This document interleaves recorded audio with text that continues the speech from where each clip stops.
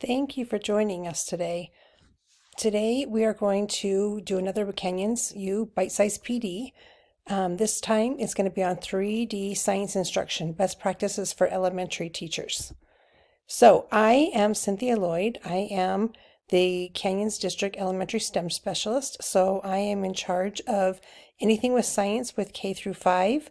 I am also working with the STEM Brain Boosters that are in our elementary schools. So feel free to contact me at any time. This is my email, and I'm also giving my district phone. So if you ever need any help, any support, or if you want to reach out to get more information or clarity based on this particular bite-sized PD, please feel free to contact me.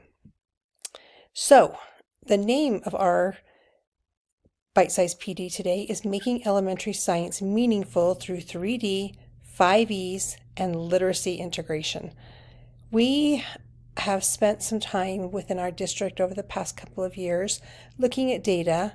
We have implemented new programs into our ELA block. We have also implemented some new things into our math component, and now we're starting to really look at the science that we have also implemented over the past few years. So, professional development norms today. As you're listening to these slides and to me kind of give you an overview of what three-dimensional science looks like in our district, I want you to take the time to be a learner, be focused on improving your student outcomes. We want to do what's best for our students, and I want you to think, as we're running through all of the different little nuances of science instruction within our district, what can I do to make science instruction better for my students? How can my students gain mastery? So I want you to look at the different professional development norms, be committed, be responsible, be respectful, and be safe. And I just kind of want you to think about which one you might want to focus on today.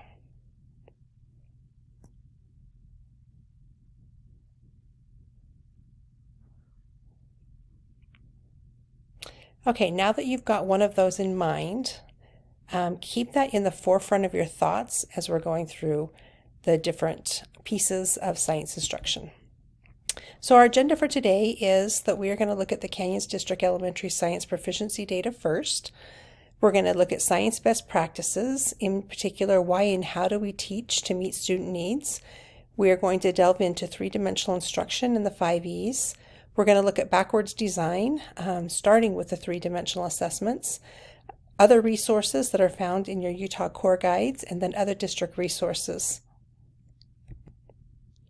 So when we always have to look at our CSD multi-tiered system of supports, our MTSS framework, and today we are going to be focusing on the standards for instruction and evidence-based strategies.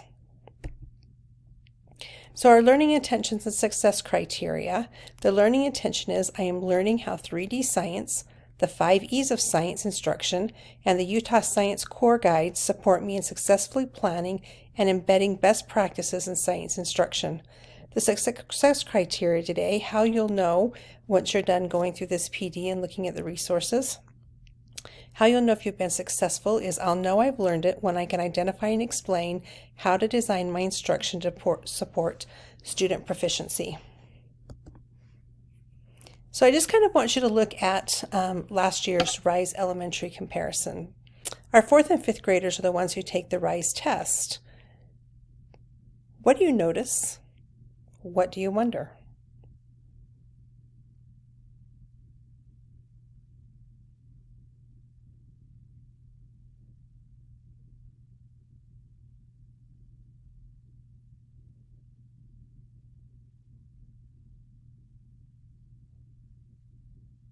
Okay, if you need more time to look at the graphs, I want you definitely to pause the video for a moment. But let's kind of look at what we see in the data. So on the right, I want to start with the graph that is on the right. The blue is all of our schools in the district. That's not just elementary schools, it's elementary, middle, and high schools. And then the red is just the elementary schools in the district. So obviously we didn't take the test, the RISE test in 2019-20. That was a COVID year, and we did not administer the test at all, so we do not have data for that. You can see that our elementary schools, they are slightly below the average for our middle and high schools. That can be for a bunch of different reasons.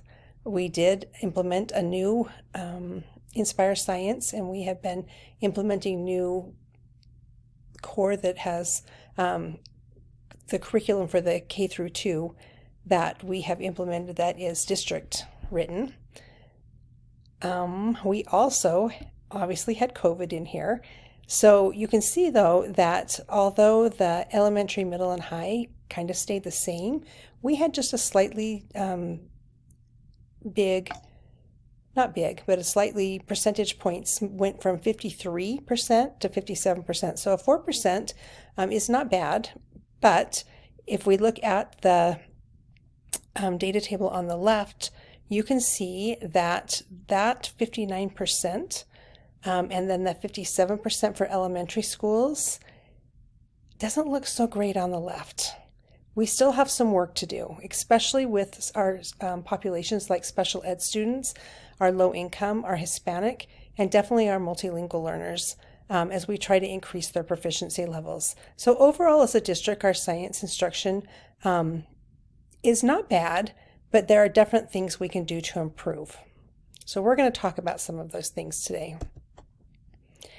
Okay, this is one of my favorite books. It's called Ambitious Science Teaching. It is a really good read, so if you're interested in getting a hold of a copy, it's very, you can find it on Amazon. So it's a very good book that kind of talks about how to get our students to learn. Okay, so I'm going to read it to you. Changing students' thinking requires that they actively engage in sense making.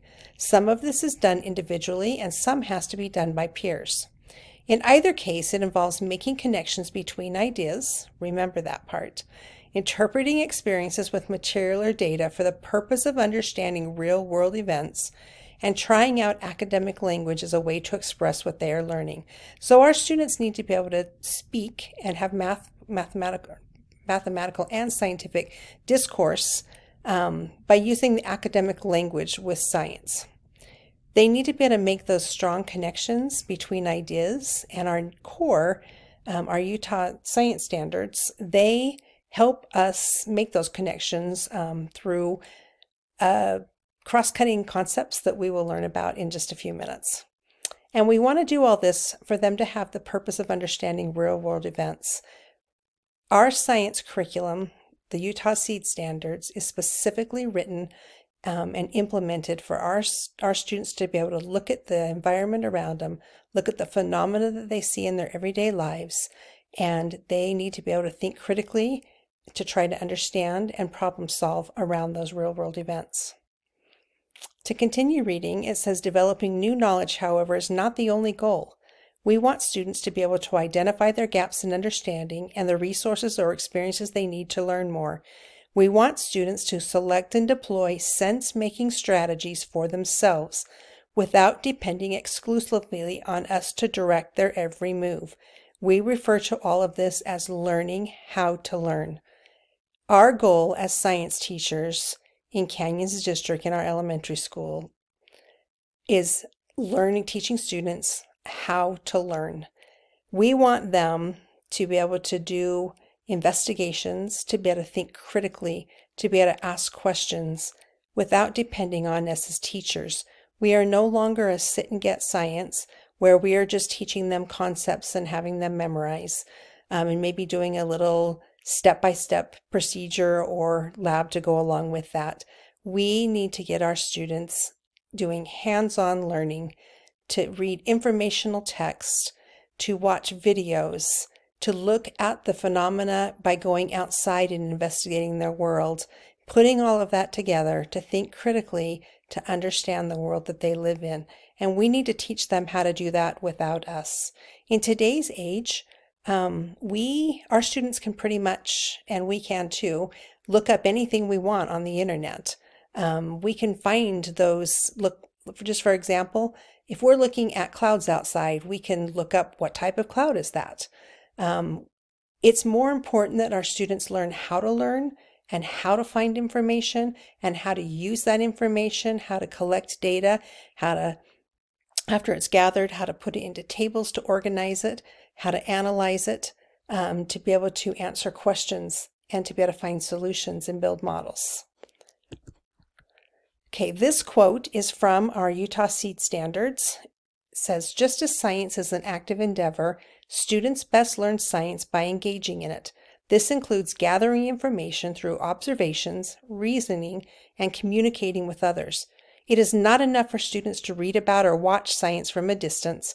Learners must become active participants in forming their ideas and engaging in scientific practice. So if you think about your learners in your classroom and the ones that you've had previously and the ones that are going to come, how are learners active participants in science class in your classroom?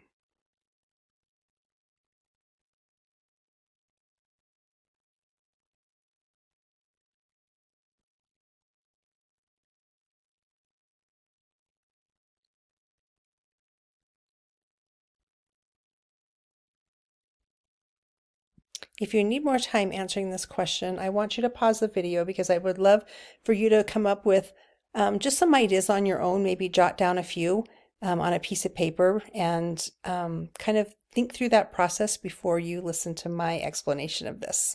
This is not all inclusive. However, the sentence up there that says this includes gathering information through observations, reasoning, and communicating with others. Our students are active participants by doing science. It is them writing, reading, speaking, listening, sharing their ideas, using academic language to help make sense of what they are doing, participating in hands-on learning experiences that are not step by step, but are models that they have planned, the process of going through and making the model, of them possibly looking at that model and trying it out and actually seeing if it's working, or if they need to go back in and tweak and redo and make it even better. So this is all how our students are learning. I hear quite often sometimes that some teachers feel like our students are doing way too much reading and writing during science. That is not the case. They need to be doing more reading and writing in science. That's how they share their ideas. That's how you as a teacher can look at their thought processes, and it's how you can identify whether or not your students are really mastering the concepts, whether they can apply it to real-world applications. So we're going to look at some science best practices, and I want you to understand why we teach science the way we do, and then how we are going to teach it. So many of you had letters training, and we have a Scarborough reading rope that is a part of that training that you learned about. This is something that has been around for a little while. Dr. Hollis Scarborough kind of came up with this rope to show that we need all of the pieces and parts together for reading and for literacy in order for our students to be able to learn to read and also comprehend. So this reading rope consists of lower and upper strands. It has the word recognition strands, like your phonological awareness, your decoding, your sight recognition, and familiar words. And these work together as the reader becomes accurate, fluent, and increasingly automatic with repetition and practice. We also concurrently have the language comprehension strand, which is background knowledge, vocabulary, language structures, verbal reasoning, and literacy knowledge. They reinforce one another, and then they weave together with the word recognition strands to produce a skilled reader. This doesn't happen overnight, though. It requires instruction and practice over time. For many children, we know that learning to read is a challenging undertaking, and it takes all of these strands, all of these little pieces together to form a cohesive, strong rope for our students to have the ability to become literate in every subject, not just in ELA, but in math, in science, in art. We do literacy skills, the same literacy skills in every single of those subject areas. So I want you to take a look at that rope, and I want you to compare it to the one on the right, which is our three-dimensional science rope. So we have three things. They are called the science and engineering practices, the cross-cutting concepts, and the disciplinary core ideas. These are your performance expectations when they're all wrapped up together. And just like our literacy rope, we know that we have to have all three of these pieces together to build that strong foundation of instruction so that our students can become literate or have science literacy and master the skills that we need them to in our science. So these three dimensions, the disciplinary core ideas, the cross-cutting concepts, and science and engineering practices are what we're going to focus on for just a few minutes. I have an example of third grade. I'll show you where the core guides are in a moment, and you can look at the standards, but this is just an example. Our disciplinary core ideas are, in this case, balanced and unbalanced forces on the motion of an object. That's what our students are going to learn about. The cross-cutting concepts are effects. The cross-cutting concepts are what build those strong connections. If you'll remember that quote I said, making connections. The cross-cutting concepts help us build those strong connections from background knowledge and from when they learn about the different disciplinary core ideas, and they can extend that knowledge to another similar disciplinary core idea in either later in the year for students or in subsequent years. The science and engineering practices, those along with our math practice standards are how we do science. So the disciplinary core ideas are what we learn. The cross-cutting concepts are how we build and make those connections. And the science and engineering practices are how we learn the science. So this is in your core guide, and it's also in the standards, the Utah Seed Standards, which the core guide is just taking the seed standards, and we have kind of taken them and broken them down so that they're easier for teachers to understand. Our state has done a great job of doing this. These particular three strands, the science and engineering practice, the cross-cutting concepts, and the disciplinary core ideas are the exact same from kindergarten all the way up to 12th grade. They do not change. So I want you to take a look at this for a moment, and I want you to find something you notice and something that you wonder.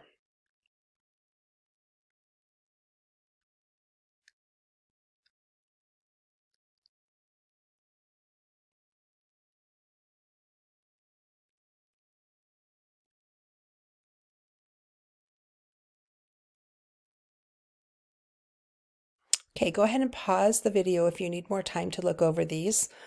So with the science and engineering practices, the part that's in bold, I want you to know that when I show you an example of an actual standard, the bold words are always the science and engineering practices. They're going to come first. That is the most important part of our science with our instructional practice, how we teach, is that we are giving those kids those hands-on learning experiences, developing the models, planning and carrying out investigations, and so on. The cross-cutting concepts, they are exactly the same also from kindergarten through 12th grade. Our kindergartners start with patterns. They start looking at patterns with weather, and then they moved into different things that they see with living organisms and trying to look at the patterns that they see. Then they go into cross-cutting concepts of cause and effect. Our kindergarten students are using that academic language with their teachers, and so by the time they get to higher grades in elementary school, like 3rd, 4th, and 5th, your students should already understand what these terms are. They are really important that you use these with students. Even little kindergartners can say the words cause and effect and use that academic language as they're explaining something. The cross-cutting concepts in the standards are always underlined. Then we have the disciplinary core ideas, and it's really hard to see from this slide, but these are the parts that are italicized in the text. It's what the concepts that we're teaching students. It's the way that when I was younger, I did science just through the disciplinary core ideas. It was prior to the Utah Seed Standards coming out and the national standards changing with the with a different core. So I was taught mostly this, my core ideas, which was a lot of memorization, not a lot of application. We're now making connections and we're having those deeper applications. Okay, so this is an example from 2nd to 3rd grade. I do want you to pause this for just a moment, and then I want you to look at what similarities and differences do you see between the 2nd grade standards for properties of matter and the 3rd grade for force, effects, motion.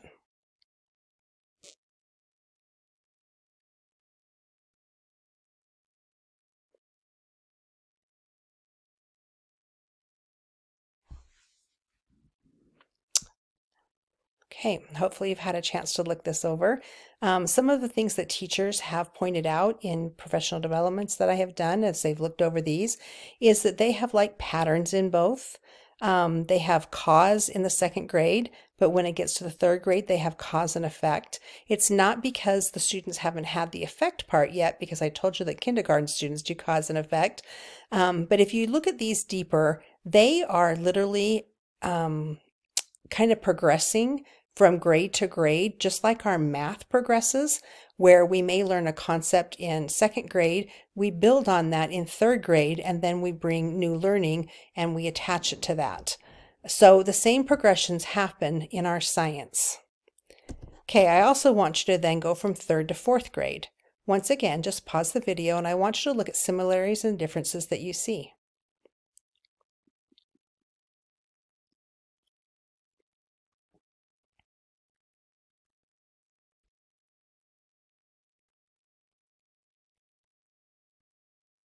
Okay, so we have for our science and engineering practices, on the left, we're in 3rd grade, we're planning and carrying out investigations. That also is in standard 4.2.3 for 4th grade. In 3rd grade, we're starting to analyze and interpret data. We are constructing an explanation in both of them. You'll see though for standard 3.3.5, we're designing a solution, whereas in 4.2.4, we're designing a device that we can use to be able to then look and find solutions. So they change just a little bit, but the core concepts, they grow on each other and progress.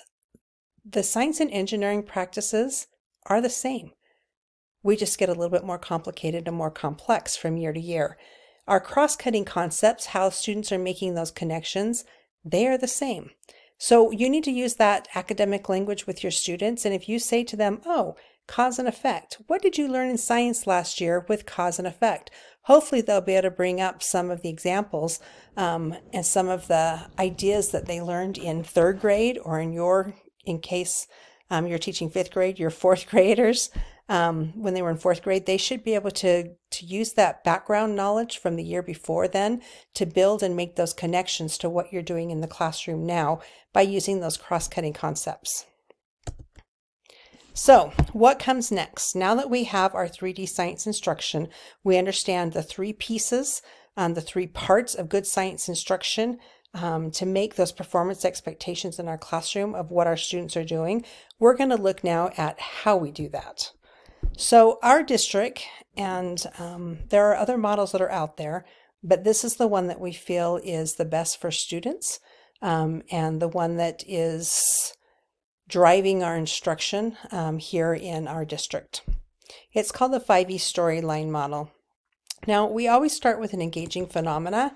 It can be a picture, it can be a video, it can be an experiment that you're doing in the front of the classroom so that your students can see it. It's something that we want to start and engage our students learning about the concepts and the applications for particular units. So I know too many times there are programs out there, or we still have teachers that think, okay, I've just now shown them this phenomena. Now we're going to have a discussion about why it's happening. I want you to hold off on that, because our students should be looking at the learning experiences that come next, and they should be gathering evidence that they can use to support their idea of a phenomena. And at the end of a unit, they should be able to explain that phenomena based on what they gathered through the learning experiences. So our learning experiences They can be explore, explain, and expand.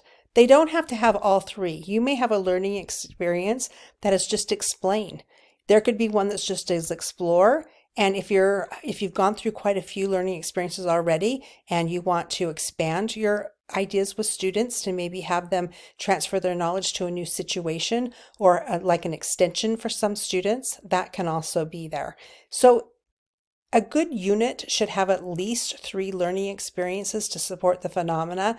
4 is even better, but within those 3 or 4 learning experiences, one should definitely always be informational text.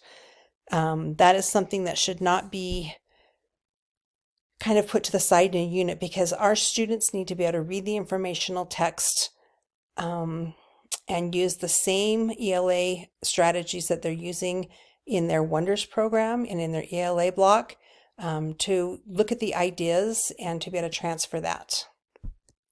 So when we're done at the end of a unit, after we've started with that phenomena, had those learning experiences, and circle back around, we have an ending phenomena. So we put it all together and we look at the original phenomena, and students should be able to explain. But when we go to assess our students on the end, we want to do a higher DOK level and a true 3-dimensional assessment by having them transfer what they learned to a new phenomena, a new situation. And you're going to know whether or not your students have those deeper understandings if they can take what they've learned and apply it into a new situation. So, just kind of talking about the informational text right now. This is just a very simple one that I just want to bring in. If you want more ideas and information with informational text and how to incorporate it into your science classroom, I'm hoping to do a future bite-sized PD about this, but please feel free to reach out to me.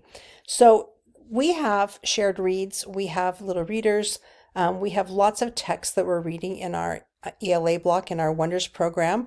A lot of teachers think that it needs to be lined up exactly where we have the Wonders we're reading at the same time, and then we're doing the science that same week or throughout that same unit. And that's not always best practices, and I want to explain why.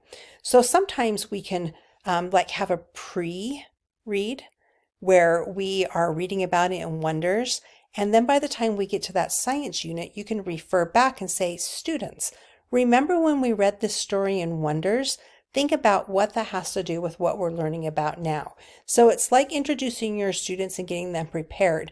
You can also go back and look at the informational text. So if you've already taught something in science, a unit, and it comes back up again in Wonders, that is a spiral review for you. You can have the students then engage in the text that they're reading, the stories or the informational text, and they can get a spiral review. And every time you do that, that builds deeper connections in your student's brain. So we do have fictional reads that we are looking at with our students, and we also have informational text. So the problem with informational text in kindergarten and even through partway through our middle school, all the way up to 7th and 8th grade, is we have taken sentences that were more complex and we split them apart. To make them shorter sentences. We do that so that our students can look at the meaning behind what's happening within the sentence structures. But when we break those sentences apart, a lot of times with informational text in science, we take apart that connecting word in the middle. Words like because, or, and when we take those pieces out, sometimes we lose those deeper connections. So as you're teaching the informational text to your students, make sure you have pre-read it, and you can build those back in through talking about exactly what the sentences, the meanings are. And if it's not in there and it's not apparent to students that this is happening because you need to make those cause and effect inferences with your students, you need to bring that in and have some discourse with them about that. So if we look at the different texts, I want you to pause this video and I want you to think about how you could teach and how you could instruct your students. What strategies could you use to embed them in these texts and give them deeper understanding into the concepts you're learning in science?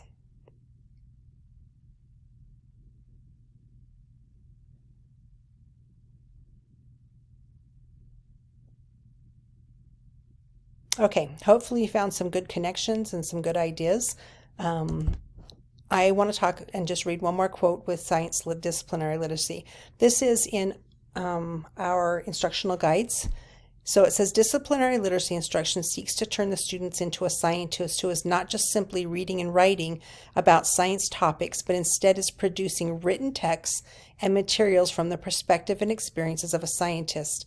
Research has shown that when early elementary teachers use disciplinary literacy strategies, for example, reading, speaking, listening, writing like a scientist, students' vocabulary increases in both science content and literacy text structures. When reading, speaking, listening, and writing are aligned with science practices and integrated within the science content, students are more effective at producing science informational text that is more like a scientist and not just writing about science topics. Please do not give up on your students. Even kindergartners, if they don't know how to make and form their letters yet, if they cannot write simple words, model for them. Have them draw a picture. If you've ever heard a picture's worth 1,000 words, have them draw a picture and then tell them to ask you or ask them, what does that picture mean? Tell me about it. That is still part of our literacy. Modeling with students and having them copy what you're writing is excellent for students to start learning how to write like a scientist. Okay, so when we're planning units, we always start with the backward design or the 3D assessments. I want you to know that there are other materials within McGraw-Hill that some of you don't know about yet, but I want to kind of let you know that they're there.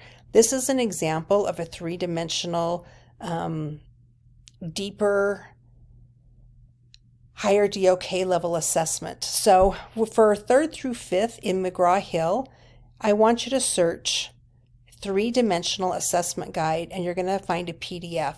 Some of you can use the word 3, some of you can use the word THREE. Sometimes there's a dash, sometimes there's a not.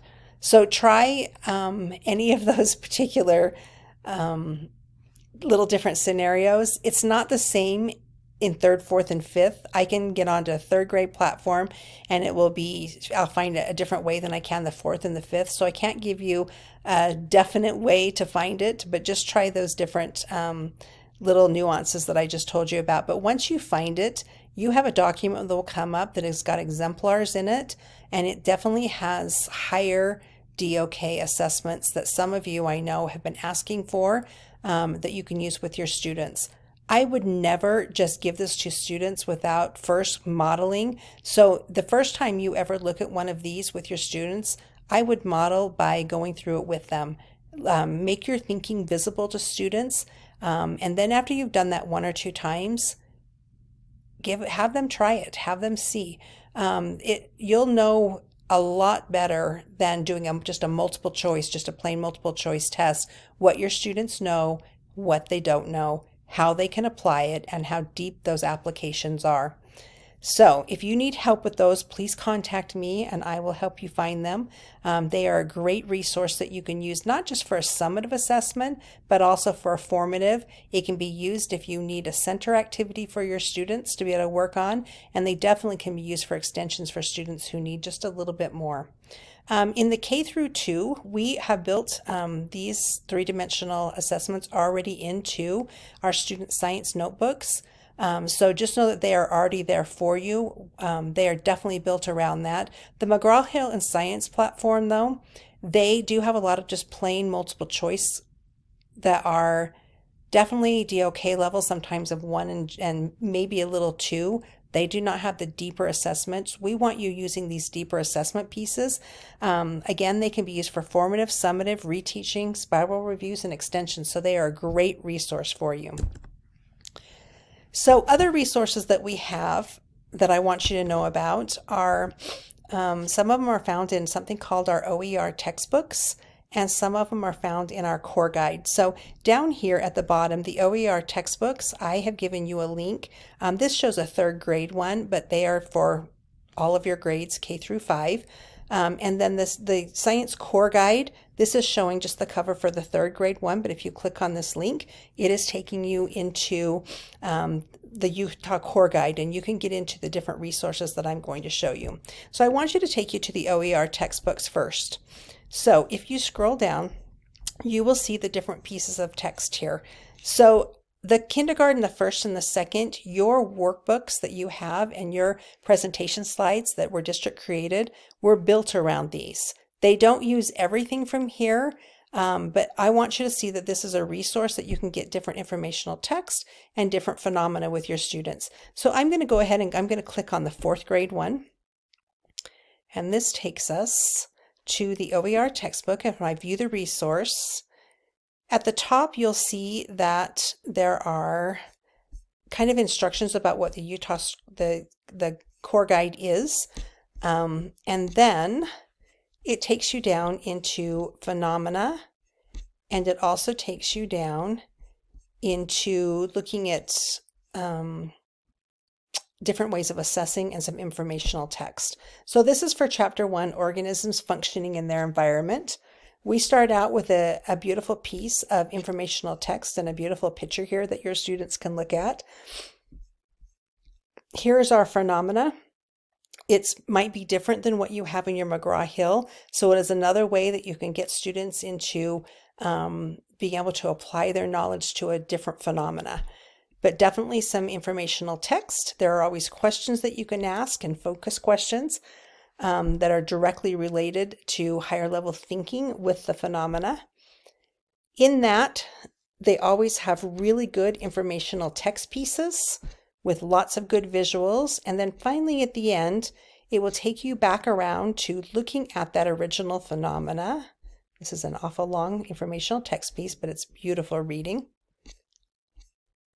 that can be implemented in your classroom. It always puts it all together, so you go back to that very first piece, but then it always has a final task that is just a little bit different, higher level, definitely something that you can build out an assessment that is more three-dimensional. So I wanted you to be aware that this was here. I had some teachers saying, I need more text. I need more examples of phenomena. I need ideas for assessments. Just know that these OER textbooks can give you that. So if we go back to our core guide, there's something in the core guide that I also want to show you. So I would highly suggest that you come down here and you find your grade level, and when you have that you bookmark it, because it's something that you'll want to get back into. I'm going to go ahead and show you, let's do 5th grade this time. So every single one of your standards within 5th grade with the core guide, we have broken these out. I haven't, but people in the state have done a beautiful job, committees of breaking these standards down for you, so that you, first of all, there's beautiful reading at the top. If you've never read that part of our core guides, it kind of gives you the background of why we're teaching. So when you get to a standard, though, and I'm going to go to the very first one, standard 5.1, characteristics and interactions of our system.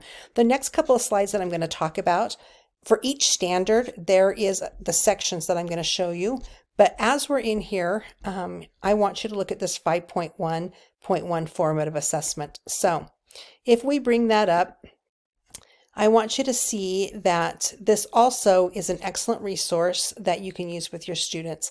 The very first part of it kind of has the phenomena, the explanation. It gives you the answers, but it also gives you how it relates, what DCI it's with, what are our science and engineering practice, and what cross-cutting concept that it works on within that particular standard. Down at the bottom, once you look at all of those examples, because it also gives you a proficiency scale, how are my students doing with this? This is a great way for you to be able to assess how they're doing, especially for when you are ready to do your report cards.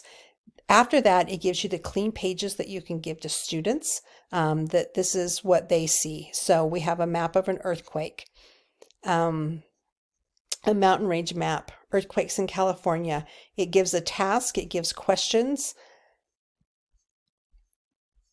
Just another resource that you have that you can use with your students. So I wanted you to be aware that both of those were there. So when we're looking at the parts of the Utah Core Guide. These are the sections in there that I was referencing. So it would be a great idea if you could have your Utah Core Guide opened up so that you can find these as I'm talking about them. So one of the questions we ask ourselves when we're developing units, especially even with Inspire Science, there is not a perfect program out there, and teachers should have agility to be able to know what their students need and to be able to fill in holes if you find that if you need to bring in different resources for your students.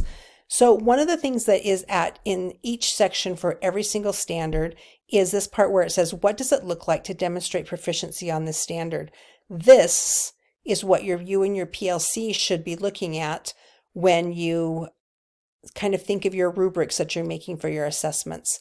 I believe very strongly in rubrics being made by PLCs and not necessarily by me at the district level, because you guys know your students best. You know what your expectations are based on what you've been teaching.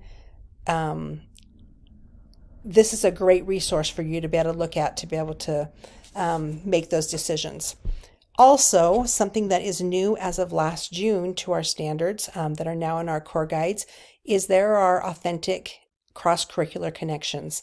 So this is a beautiful resource for you as an elementary teacher, because I hear all the time that some teachers, when they're doing their reporting on their report cards, maybe they only looked at one little thing in ELA and you didn't have enough time because you just started that, but you're having to report on it on a report card in a reporting period. Also with the math, you may have just touched on it, but these authentic connections, if you look at the ELA, those standards, and if you look at the math standards, during this particular unit, when you're talking about this particular standard, this is what should be here. So this is obviously for third grade, and you can use these as pieces of evidence that you can report on.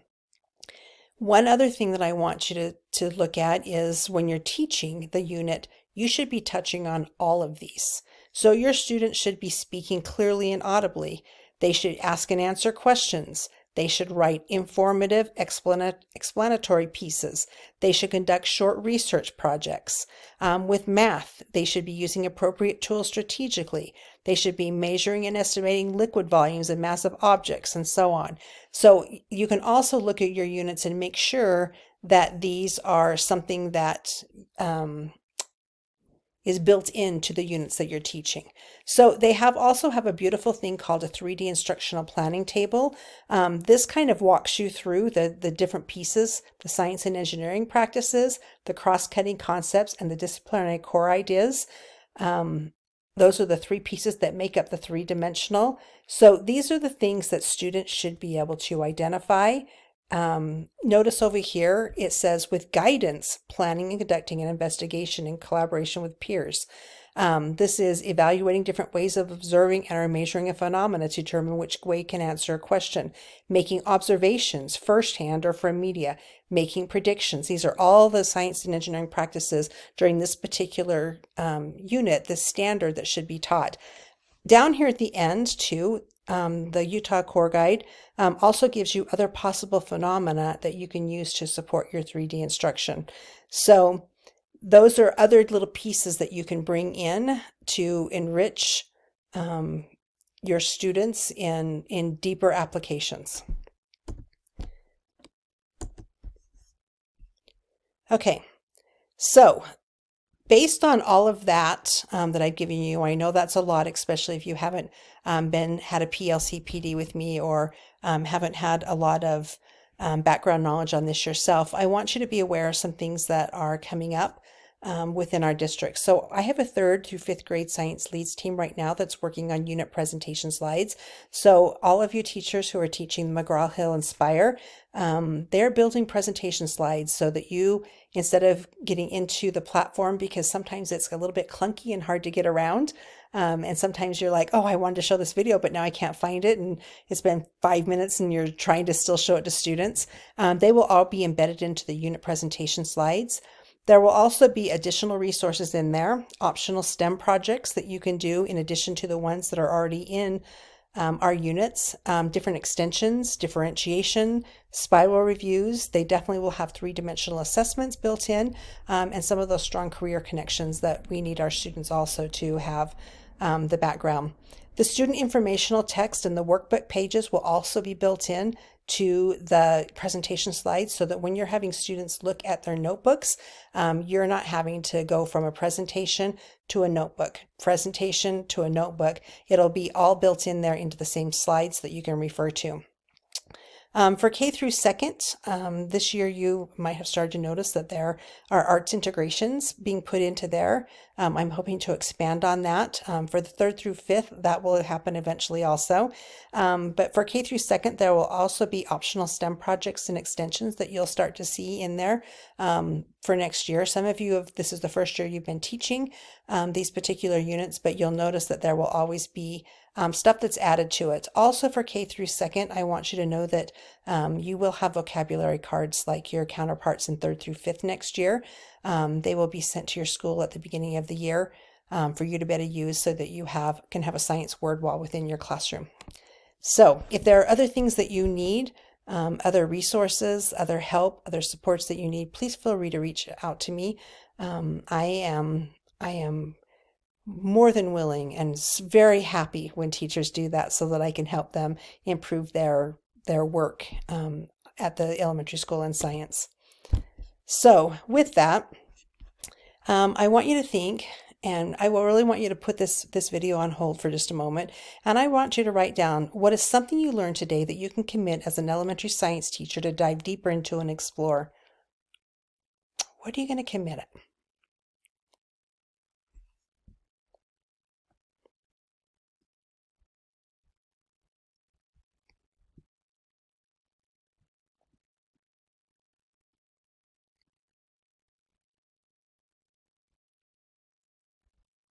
Okay, now that you have that written down, don't try to go alone.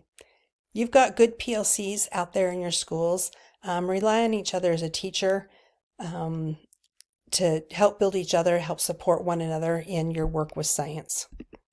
So thank you for watching this PD and for learning a little bit more about how we do and how we teach three-dimensional science, the whys and the how we do it, getting into our Utah Core Guide, and also looking at our OER textbooks. And hopefully the three-dimensional assessments that are found in the Inspire Science will also be a good resource for you. Once again, if you need anything, any support, please reach out. And I will get back to you just as soon as I can. My information again is found on one of the first slides that we did, and I would love to hear from you.